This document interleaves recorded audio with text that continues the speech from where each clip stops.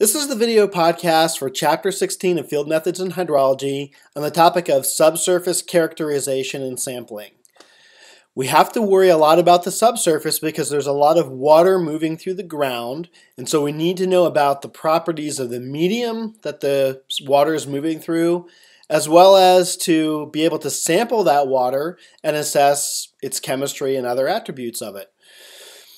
Now, subsurface sampling is a pretty large area because there's lots and lots of different approaches, and sometimes, to me, this presentation feels somewhat like a laundry list of technologies. And maybe there's some ability to just look these up later on, but the purpose of a field methods class is to give you an introduction to all these different types of approaches of doing things, from the very simple, low-cost approach to the most sophisticated, expensive, approaches, substituting labor for capital and back and forth. And then, you can try to figure out later, depending on where your career goes, what you're going to use. In addition to talking about making holes to collect sediments, we also need to be able to make holes to have holes, which are what we call wells. So these are the two main topics of this video podcast, and there really isn't a good place to divide this into two, so I'm just going to run this as one long presentation. Scientific reasons to sample the subsurface. Sometimes, simply as geoscientists, we want to characterize the stratigraphy and lithology of the material in the subsurface. If we're trying to understand the depositional processes that resulted in that sediment filling in, or trying to understand the geology of hard rocks that may exist somewhere that are sedimentary rocks that were formed by processes like we see today, those are some of the geological reasons. We may be interested in the hydraulic properties of that material because we are doing modeling, and so we might need to know initial moisture content or bulk density. There's also specific parameter estimation, so not just inputs to models, but the parameters of models, which could be like hydraulic conductivity and storativity.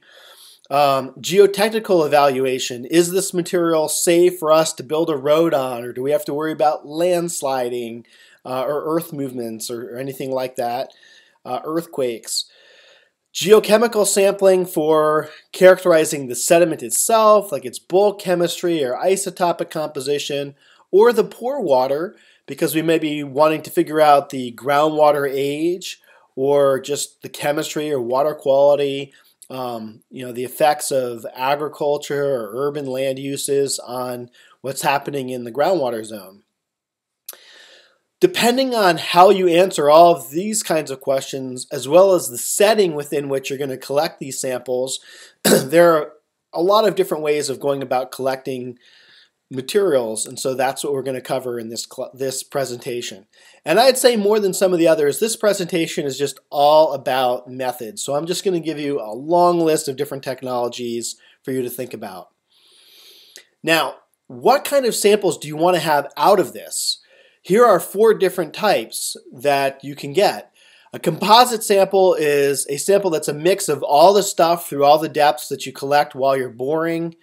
A grab sample, just like it would be in a lake or on a riverbed, is just one point-based sample that you're grabbing and then seeing what's happening at that location. Cuttings are samples that you get from something that has a very aggressive drilling approach that just is grinding everything up, cutting it up. And then a core is a continuous undisturbed cylinder of sediment that you can collect, and that would be the highest quality gold standard kind of sample to get in order to see all the details of what's happening in the different layers of the material. 3 major steps in subsurface sediment collection. Of course, as always, before you go out or after some initial test sampling, developing an experimental design. So where are you going to sample? How many sites are you going to sample? And what methods are you going to use in light of the setting that you're in? Getting ready for field excursion is always really important. You may have seen from our field trip to the Schubert watershed, thinking through how you're going to label something is actually more complicated than you think. And when you're drilling, how many sites do you have to drill? How are you going to name all of those sites? What's your numbering system? Having really good permanent markers for that. Having sheets that are prepared and ready to record data associated with different samples. So getting all that figured out, as well as testing and maintaining all of the mechanical equipment that you need. Going to the site, is the site a forest? Is it a wetland? Is it right on a road? Is it private property, public property? Do you need permits? Just all of that aspect of getting ready. I just wanted to give a little bit of this preliminary information because it's important to think through all of this as well. And then on the back end, knowing, okay, how am I going to permanently store or archive these samples if I'm going to at all? Do I need refrigerators or freezers? How big, and so forth. Okay, we're going to look at manual sampling methods and then really large machine, mechanical devices or gas-powered devices. So there's a whole bunch of manual soil sampling methods down to different depths. The advantages of these manual approaches is portability. If you need to get into a natural setting like a wetland or a forest, you're not going to be able to drive a drilling rig through there without causing vast destruction. So having the ability to get into remote places can be important. Cost is always a factor. And then finally, of course, we just want to have a low impact on the environment. So you're going to be collecting a core sample, but being the lightest touch that you can be is important. The downside is that these are methods that are really honestly mostly like less than 2 meters depth, 6 feet or so. But in the best scenarios of like a really nice mud that's kind of almost like a butter, you might be able to go as much as 7 meters, but that's relatively rare. Manual methods are not going to allow you to collect cobbles unless you're just doing a shovel, basically. And they're going to require more physical labor in order to collect them, and especially to remove things out of the ground. There's 3 broad types: bulk samplers, auger samplers, and 2-type samplers or corers. And I'm going to work through all the different kinds that are shown here. Of course, we can always just start with a shovel, right? Always start with the simplest technology. You can always dig a hole with a shovel, spade, or pickaxe. The problem with this, of course, is you're getting a fairly disturbed sample. It's very hard to control the size of the hole, particularly the diameter. If you only want to, have a small diameter and not have much of an impact on the environment, then a shovel isn't good. But of course, if you just need the top 10, 20 centimeters, this can be a very convenient way to get a composite sample of that material.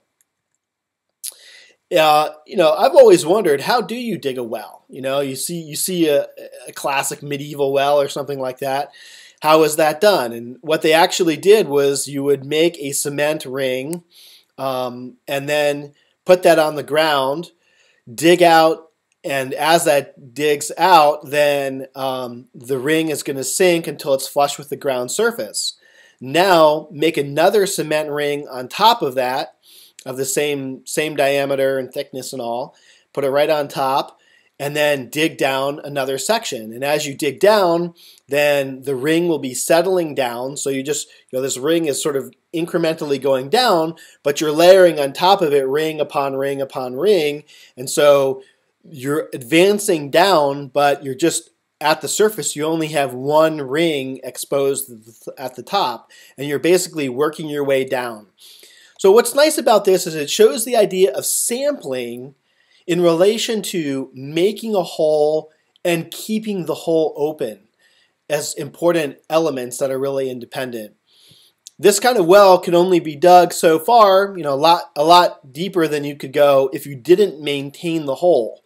And so this is really important when you're collecting samples, being really mindful of what's spilling off the wall versus what you're collecting as fresh material, and deciding if you need an outer casing in order to hold the area open.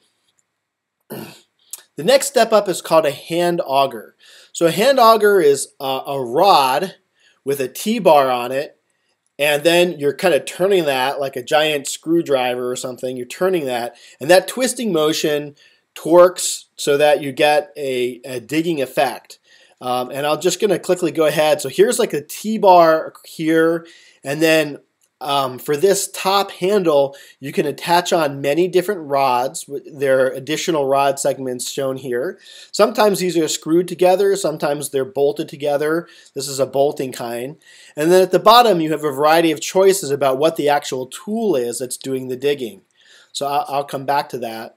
The type of tool you use is going to depend on the texture and whether the material is consolidated or not. So you're basically just using this twisting motion. And again, honestly, you're going to go about 6 feet, 2 meters or so in most cases. And in fact, that's the typical depth that soil surveys are done to.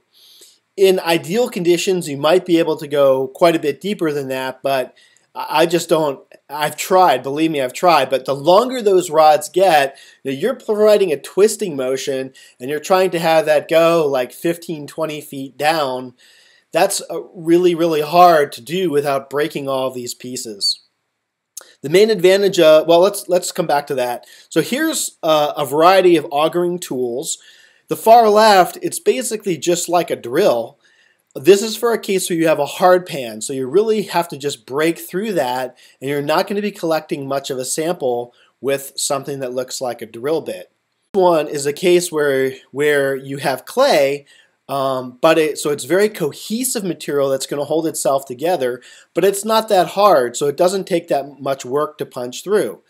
And so here, each time you turn, you're making a horizontal cut more than a vertical cut. So you push this through, the stuff might ooze around it like jello, and then you're cutting around. And the cylinder in the middle is going to remain intact because it's a cohesive material, so then you can just pull that out. This one actually is sealed at the bottom. It's basically just something that you're pushing on with a flat piece in order to smooth out the bottom of a hole. In the middle here would be your standard, mixed textured sediment. So it's a relatively wide diameter. It's a more open. You can see the big cutting bit on it.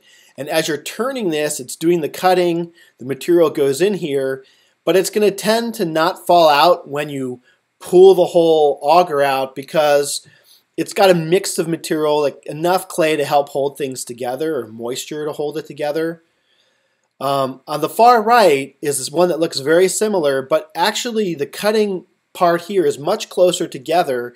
And what that does is it just holds material in place. So if you have very non-cohesive sand that's just going to want to fall out, then this smaller bucket is going to have the ability to hold it as you're retrieving the material. The one between those two is for a more cohesive kind of material where it's not so loose that it's just going to hold together like the second one from the left, but it's cohesive enough so you want to have an open window. And the worst is if you just go out with a general regular auger and you pull this thing out and it's just compacted in there, and then you have to take like a screwdriver or knife and jam it in there and kind of like dig out of the bucket. It can make it take a lot longer. So having the right tool for the setting, or having a complete set so you can switch as you hit different layers, is going to be pretty important. The main advantages here: lightweight, versatile, cheap, easy. You can access pretty much anywhere that you can pack this thing in. You're getting sequential samples, so you can collect the whole way down. It's just that each set of, say, less, I don't know, 10 centimeter vertical sample, it's basically a composite of that. It's pretty hard to subsample within there. Maybe if you have this very cohesive material, you might have some preservation. But you have smearing of material along the sides and as you're going up and down, so it's not a clean sample. Another thing too is just pulling this out, pulling this out, it really hurts your back after a while. So if you had to do lots and lots of augering, you have to be very physically fit and take appropriate precautions for your health and safety. Soil syringe is a very small sampler. As you can see, you're pushing it into the ground and pulling it out with the help of the suction from the plunger. Also, if you have a soil core, this could be used as a way to subsample in the core to extract out a relatively precise interval along the core. The next step up, instead of having a plunger, just a direct push of a tube. So a single tube, you can see it's open here. You might have a plastic liner, like a very thin liner inside here, so you're not touching the metal wall, and you can just pull that liner out and have a really nice intact sample. Or there might not be any liner and you're just digging it out of here.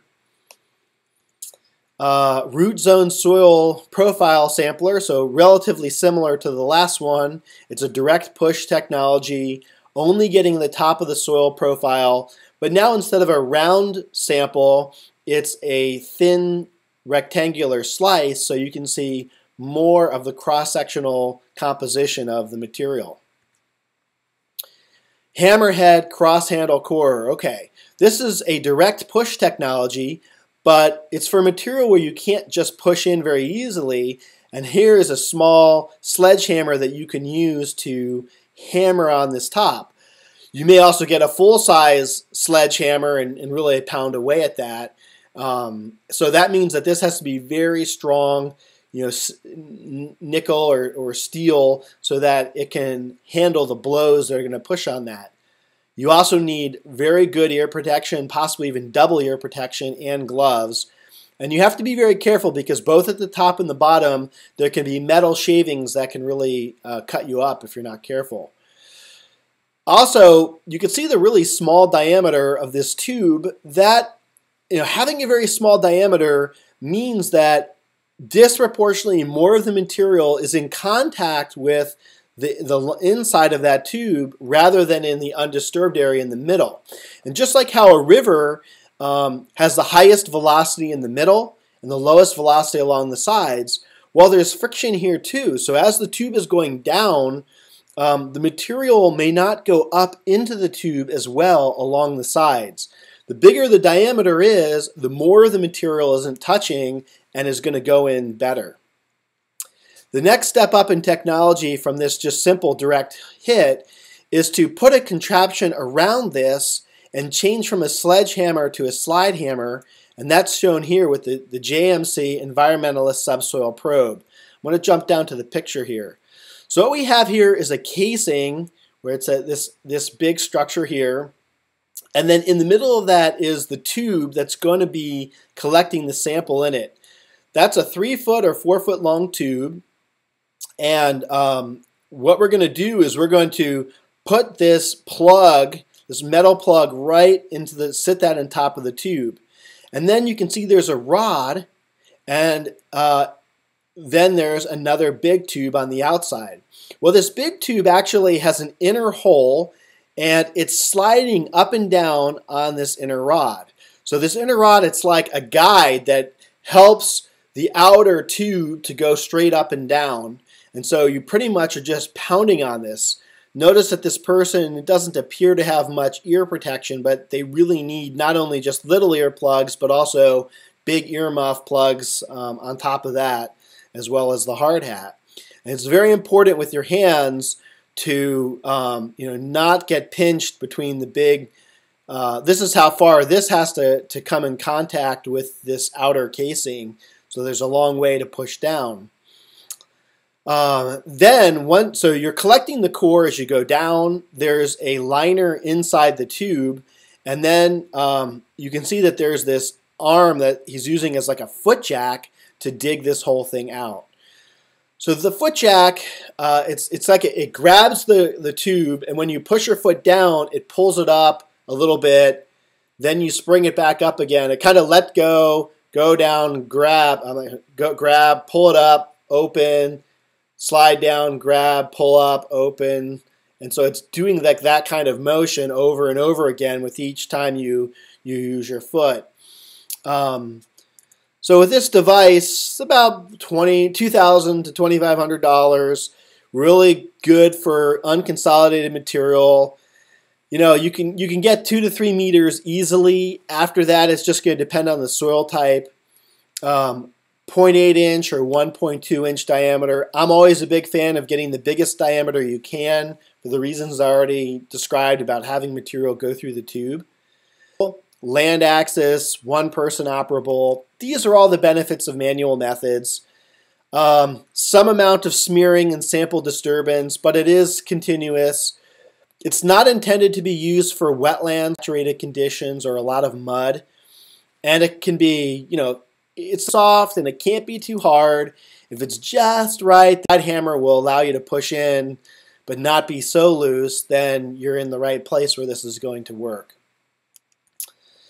With all this hammering, all of the parts are just getting worked over time. And so it's the kind of technology where parts are going to wear out and need to be replaced. And it's good to have a machine shop around to keep things sharp and functional. Okay, the next technology is really my favorite. It's the most bizarre thing, but when you see what it does, it's really cool and thinks differently. Most technologies are technologies in which you're pushing down and you're collecting a core while you're pushing down. This is a totally different animal. This is a device where you're in wetland mud where it's really easy to push down. There's actually a plug as you're pushing down, so you're not collecting anything, you're just pushing your way through the material. And when you get to the depth that you want, you then do a rotation that collects the sample. So let me show you how this works. So in the middle of this slide is the Russian peat borer. At the bottom is a big point that is a plug. So this is allowing you to push through the muck without collecting it. Above that is a hollow tube, and off to the side is a plate. If we look at this in cross-section at the top, what you can see is the empty tube and then this plate. You push it down and there's no collection being done because the bottom is blocked. Once you're down to the depth you want to go to, you turn the handle. When you turn the handle, it has a mechanism that allows the tube to rotate around the plate. And you can see that in this sequential series of images. It's while you're turning that you're collecting the core. And so it does a full 180-degree rotation, and now you've collected the core. Now you can pull it out. When you get it out, you lay it down on the ground, you turn the handle again, and you expose the sediment, which you could either then slice right there, or you can take the whole thing and transfer it to another tube or saran wrap or something for preservation. So the brilliant thing about this is you're getting no compaction or while you're pushing down because you're not even collecting the material. Like the pushing down material is here and the collecting material is on the other side. And here's an example of what a Russian peat borer sample looks like. And you can just see coming straight out of the ground all the different layers that are evident in that material. And you can really see that there's no sliding that took place in the collection of that sample. This is designed to collect 0.5 meter or I think 1 meter samples, but the 0.5 meter is really good size. And you just push it down. So you can collect a surface sample, then you push down 0.5 meter, collect another sample, push down 1.5 meters, collect another sample. You don't have to go back into the same hole, although you can. But it's basically you just go down to whatever depth you want and you'll get a 0.5 meter to meter long continuous undisturbed sample. The main limit again is it requires cohesive sediment, and I think this is like $1,500 to $2,000 depending on where you buy it. I think with the surface sample collection, I mentioned this already, like if you're on the bed of a river, lake, estuary, or ocean, you can use a gravity core.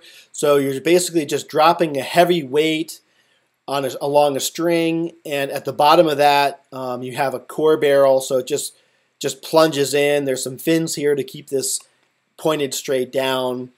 And this can be facilitated with something called a piston. So I want to take a minute and explain a piston because a piston is very important for collecting saturated or loose sediments. Remember I was talking about for the water sampling in a lake, the old fast food restaurant straw trick where you put your thumb at the top of the straw and pull it out and let go, put it in your mouth.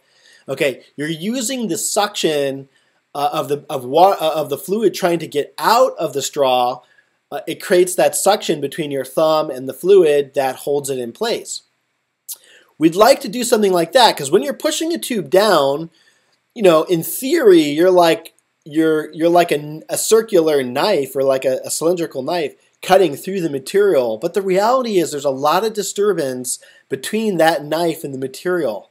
Instead of having just an atmospheric pressure and then pushing around it, it helps if you can apply a suction inside the tube to literally be pulling the sediment up while the tube is going down to help maintain a good flow of sediment in the tube. To do that, instead of just having your thumb on the straw, imagine you could stick your thumb all the way down in the straw to the very bottom of it and have it sticking out the bottom.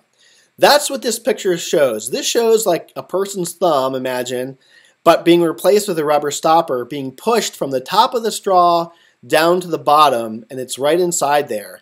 And then we have this metal cable here so that we're going to be able to pull that up through as the tube goes down. This is effectively coming up and we're creating a suction. So the goal is to have this rubber stopper pretty much just stay at the ground surface. The tube will go down around it, but that will effectively make it be at a higher position along the tube, and that, again, that creates a nice suction. So in order for this to work, while one or two people are working on pushing the core down, another person has to be holding this tight to keep the suction in there. And so we use this term a plunger or rubber stopper that fits in there, tight, pressure fit, and that's how it works. This is used like in a gravity core case. So you have here's a case with this is going to hit the ground. That's going to create a release. Then this is going to drop, and so our main piston core is going to go down. And as that goes down, the line to the piston is going to become taut at the ground, and then it's going to create that suction effect to pull the sediment up in there. So this is basically the line for the piston, and then this helps to trigger when it should release. Okay, another technology that's going to take advantage of a piston, but is for collecting terrestrial sediments, like especially in a wetland that has a lot of organic matter or at least mud, so not a lot of sand and gravel or anything like that. You can take an aluminum or thick-walled plastic tube and just have that tube, and then you need to make a T-bar for it of some kind. And then what we're going to do is we're going to take that, and instead of like hammering it down or using a slide hammer or anything like that, all we're going to have to do is just vibrate the heck out of this thing, and the vibrations will cause the saturated material to liquefy in the immediate vicinity of the core barrel, which will allow the tube to go down like a hot knife through butter. And here's some photos to illustrate this.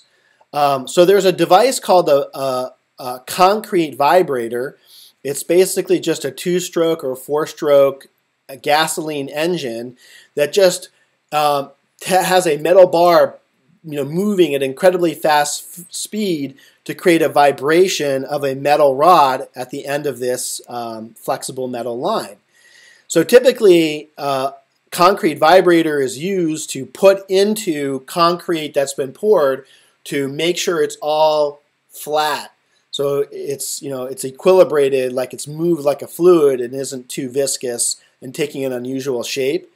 So what we're doing is we're taking that vibrating head and we're using these metal plates to bolt it to a tube. You can see it in this photo on the left. It's a pretty large vibrating head, and it's got this orthogonal joint here where it's also clasped onto a 3-inch diameter aluminum irrigation pipe, which is an empty tube. Here's another example of it with a plastic tube, and you can see the plunger line for the piston sticking out of it. You could also see in this middle photo this large T-bar that's been bolted on. It's separate from the vibration, but it allows you to either push down on it with one person either side, or even to stand on it and jump up and down on it. So the vibrating mechanism in very non-cohesive material and peat is going to allow this to just go down. Like you basically just pull this and it just goes down really easily. But if you're in, you hit a sand lens, you may need to add some actual hammering motion in addition to the vibration. The vibration too here, it's not like a massager. I mean, when you hold something with this vibration, it's like you almost are at the edge of losing control of all of your muscles and bones. You just feel everything sort of liquefying in your body is how it feels. But it works very well. There's a fair number of parts. It's fairly heavy. So it is technically portable. We can put it in a canoe and paddle it around, or you can get it around. They also can be mounted on a wheelbarrow or something like that. But it's just not quite as easy as getting an auger somewhere. Okay, we're going to shift gears now from the manual methods to the big devices. The drilling rigs, and we're going to divide them into small rigs and large rigs, as you'll see how that works in a few moments. But you can see, like, I'm just pounding out a long list. Like, how are you going to learn all these crazy different ways of coring? And I don't really have a good answer for it, but I need to show you and expose you to all of these different things. So we will play with these on field trips in the lab. You'll be able to see these, so it won't be just all lecture-based, but that's why we do this as a field course. So the small drilling rigs come into two types. The first is a direct push. We're basically substituting the human's ability to push or hammer with hydraulic or mechanical force to do that.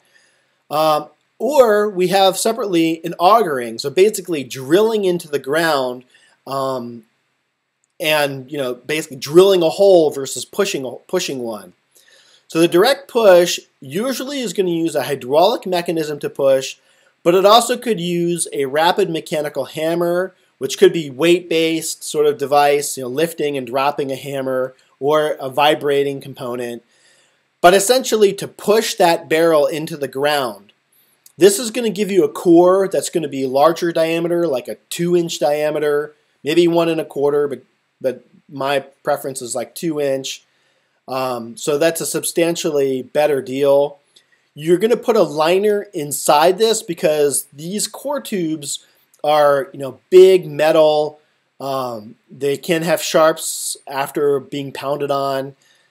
So we put a nice plastic liner in there, or the barrel itself, these tubes, the metal may be open like a door. They may open into two hemispheres, and so that's called a split barrel sampler. I'll show you some photos in a moment. Powered mechanical auger is basically just a giant, gas-powered engine that's going to be rotating a giant drill. As that's drilling down with the appropriate augering head, then the cuttings are going to be coming up. So you're not getting a core sample, you're getting an augering. You could have a solid bit that's just chewing things up and giving you those cuttings, or you could have a core barrel surrounded by a drill, and so you're rotating down to cut open, but you're collecting a sample into the middle of it. These are going to go down to substantially greater depths, and an order of magnitude more than just manual methods. But as you go down, each step that you go down, like every 3-4 foot sample you do, it takes you longer time to go down and up. Going down not so hard, but you have to add more and more sections of tubes and rods, so it takes a much longer time to go to be ready to take a sample. Also, once you get below the water table, the process changes some because you have to balance the pressure associated with being below the water table. Okay, so here's an example of a relatively low-cost trailer-mounted Giddings device. You would basically be putting this behind a truck, driving it to the location, pushing it off onto a farm field or the side of the road or whatever it is. And this generator is going to be used. There might be a direct push technology, or there also could be a rotary auger. The challenge with this kind of device, though, is that they're very dangerous. I mean, you could easily, if you get any of your body part in the wrong place, it could be ripped off or pushed through or whatever. So this is where safety just becomes paramount. So if we go up from 30,000 to 70,000, we can get to a really elegant piece of machinery by a company called the Geoprobe. So now, we have a track-mounted motorized system, so we can literally drive this to where we want. It has footings in the back and the front. It has the drilling stand. It rotates to be flat across, and then it rotates up into the vertical position. This part here that says GH60 hammer, the core barrel goes under that, and you're applying a huge amount of power in order to push this down.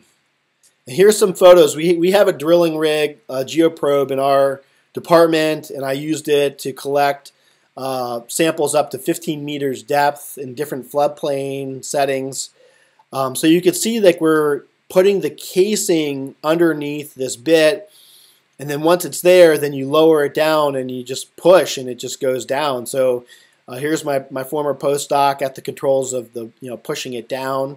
Notice he's wearing ear protection, preferably also hard hat setting as well. And so that's that. Now, associated with this technology are the idea of dual tube or single tube coring. So far, everything we've looked at, if I go back even to VibraCore, it's just a single tube. You push down, you get a sample, and you pull it out. Drilling rigs can be done that way as well. But they also have the ability to do something called dual tube coring. With dual tube coring, you have an outer casing and an inner sampler. Initially, the outer casing, so you have an outer casing, and then inside that is going to be a smaller diameter sampler. Those are going to be together, and they're going to go down at the same time with the first push. So you push down from the surface, say 4 feet down into the ground, and you've collected a sample in the inner tube while the outer tube is making the hole. Then you leave the outer casing there, you pull out the inner tube, and now you have your hole. You take the plastic liner out of the sample tube, then you put the sample tube back. Now you add the next outer casing, and you'd like to go down, but what about the inner tube? Well, the outer casing always has to be an open tube because it's pushing down and it's making like the well wall. But for the inner tube, you don't have to have tubes the whole way. Only the sample collection has to be a tube. After that, you can use solid rods, and we will see this again in the field station. So I know it's kind of hard to just hear this talked at you, so we'll look at it too.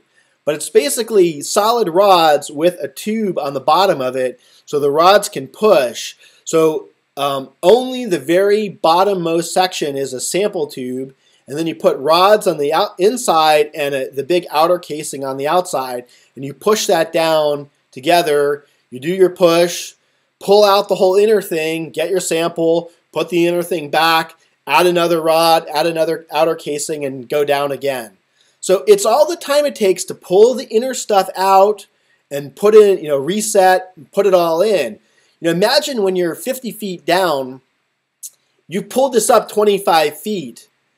Well, when you pull this up 25 feet, what happens if you let go and you've got 25 feet of rod and the tube fall to the bottom of the hole, right? How are you going to get that out? So it's extremely important with this kind of drilling to use a very step-by-step, textbook procedure with checklists, and make sure you do everything without fail to be safe. And of course, just the more you practice it, the more experience you get, then it becomes very reliable.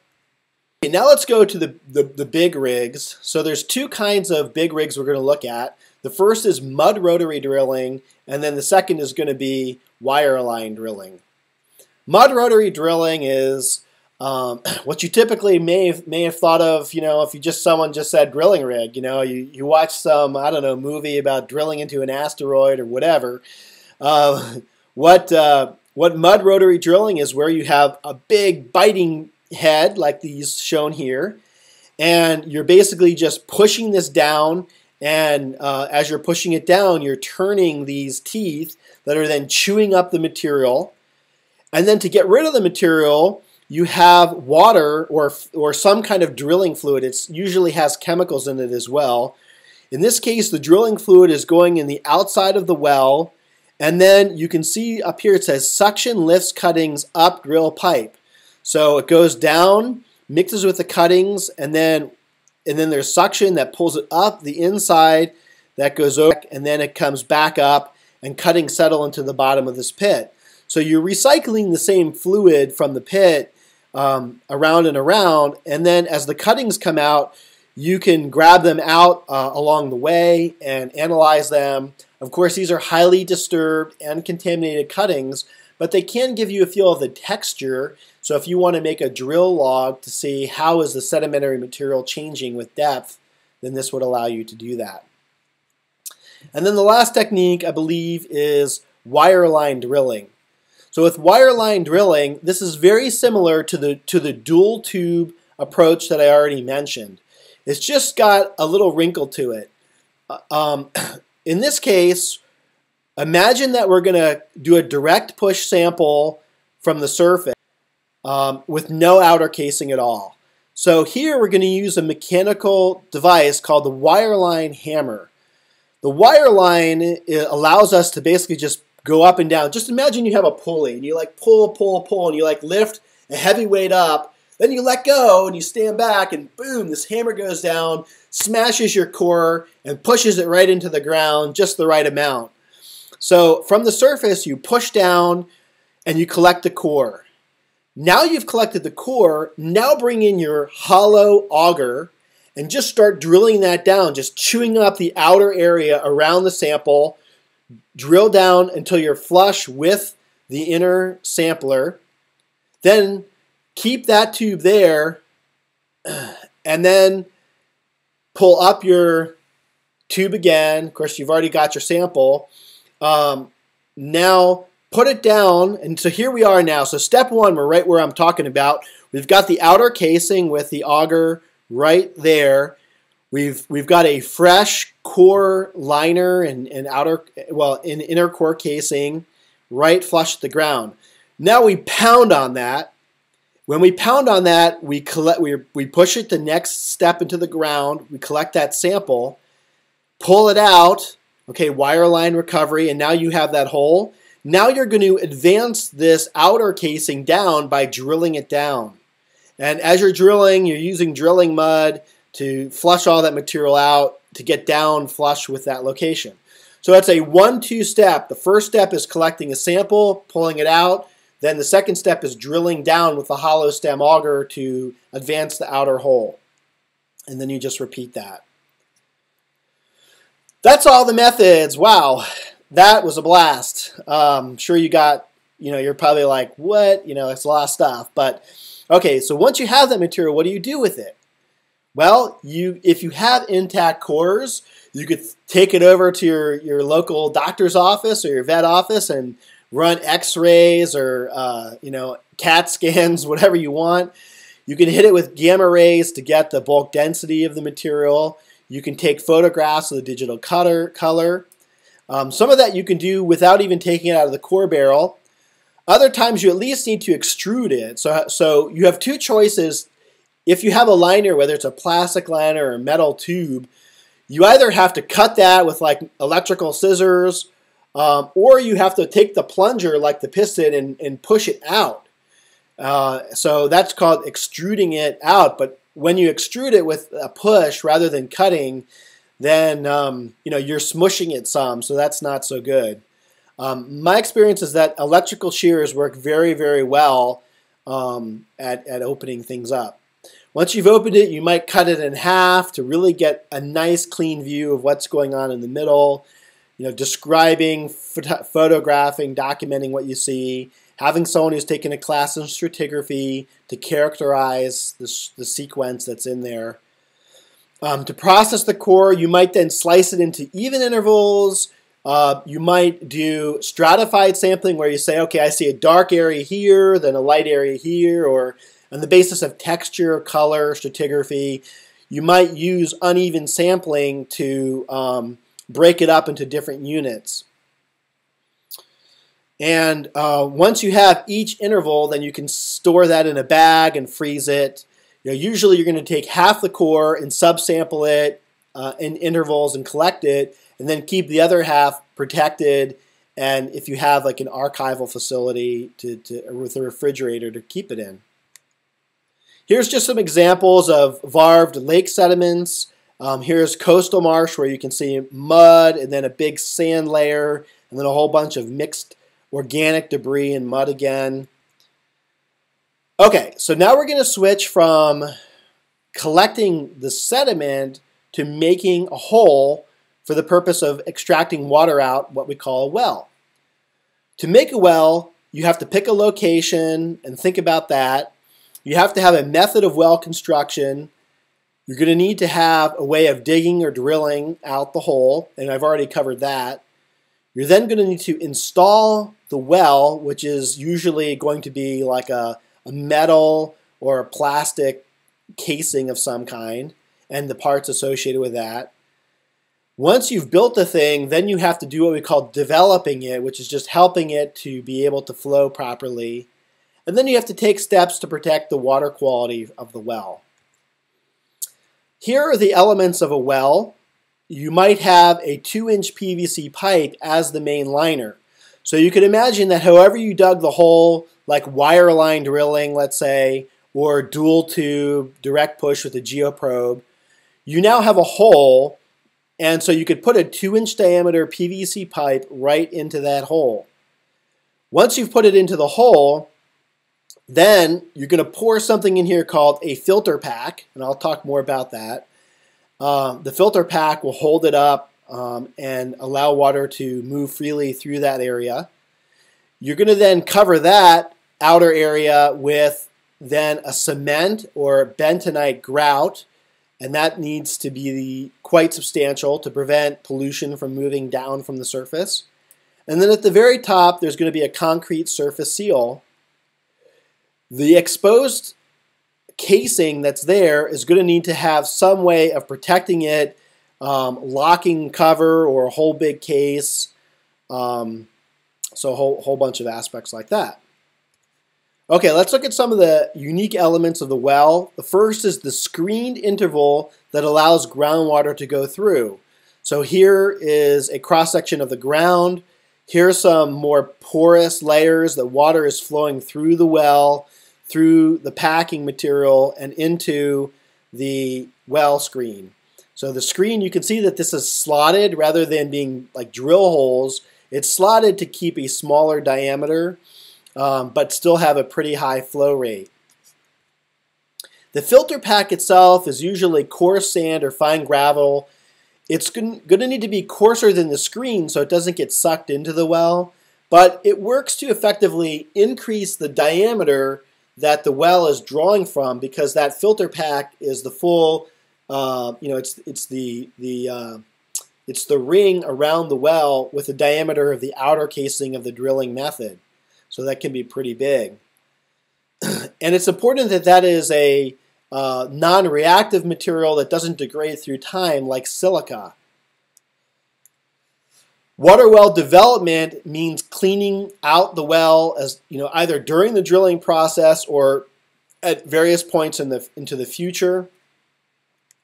One of the methods for doing that is called surging. So basically putting something in where you're going to pressurize, like jamming down, pulling out. So kind of like with a piston, you're surging with pressure up and down, and then that is cleaning.